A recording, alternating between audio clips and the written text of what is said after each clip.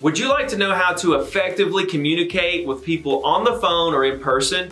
Because that's what I want to talk about today. I want to open up the conversation because I feel like this is a lost art. There's a lot of people out there that believe that human-to-human interaction, voice-to-voice communication, in-person contact is a thing of the past when it comes to sales, but I'm here to tell you that I believe the world is leaning back towards that direction. The further and further we go into digital, I think the more and more demand there is to actually speak to and talk to a real human. And I believe that the core of sales is to understand how to communicate who you are as a person on the inside to your prospect or customer. I think one of the biggest problems with mainstream training is we're just looking for motivated people that want to buy our product. When in reality, when you really think about it, every single human is a customer. Okay, the only question is, when do they become a customer? They're gonna become a customer when they want to become a customer.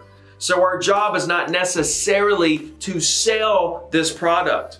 Our job is to make our prospects feel comfortable with us.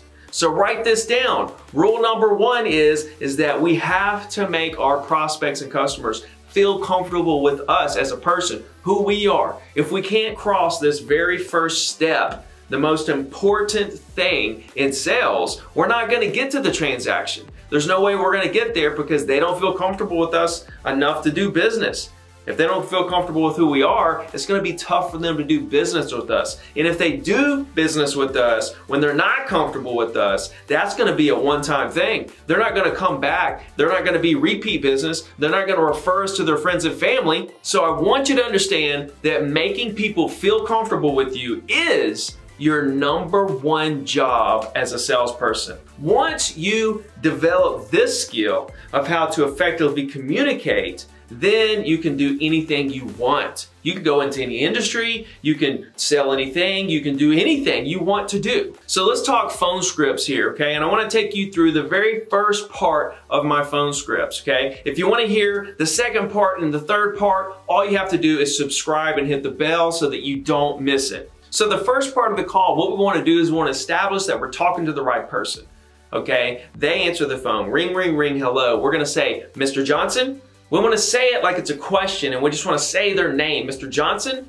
okay? And what that does is it saves time. It's not you saying, is this Mr. Johnson? Is Mr. Johnson there? It's too many words. We got to be short, sweet, to the point. They have to know that we want to respect their time, but we're coming at them in a very friendly way. We're not trying to sell them anything. We're here for their best interests. They're gonna have that comfortable feeling from the very first moment of the call, so you have to get your tone down. Sometimes this takes thousands and even tens of thousands of calls to develop this skill of making them feel comfortable within the first couple seconds. As soon as you recognize that they are who we're trying to call, then we're gonna say, hey, Mr. Johnson, this is Ricky Carruth at your company. How you doing today? Okay, you see see how this flows so far. And what we want to do is we want to make them feel like they are a friend or family member.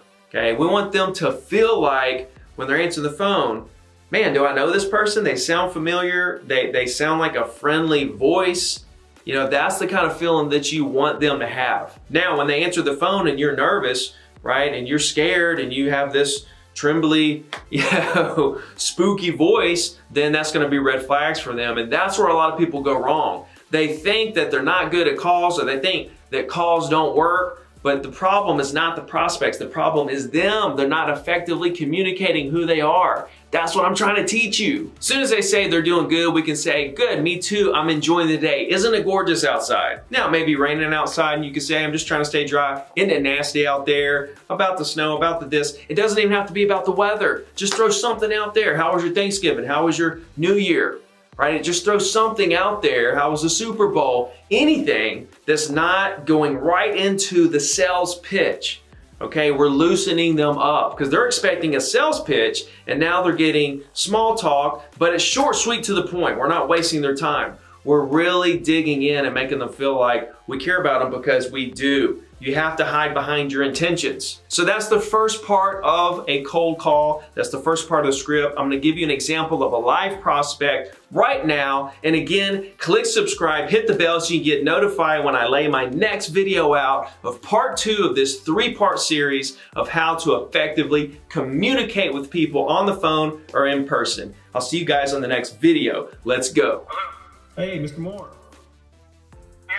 This is Ricky Carruth at Remix of Orange Beach. How you doing? Pretty good. How about you? Good, man. Glad we missed this storm. Yeah, right. Man, I haven't seen the aftermath, but I know it was about as bad as Ivan down here, that hit down here. Hey, I didn't want to take up too much of your time. I've got you got 1101. I've got 701 listed for 489. And I was just calling to see if there's anything in the world I could do for you.